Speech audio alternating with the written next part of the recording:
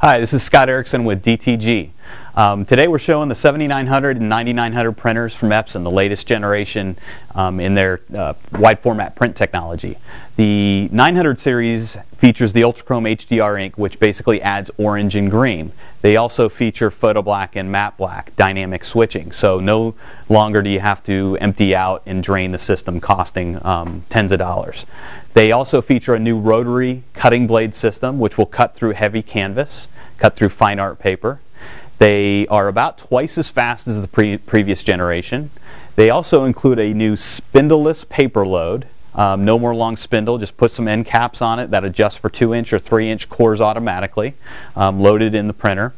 And they also add a feature called myepsonprinter.com, which will automatically track ink and paper usage and report back to you a cost per job.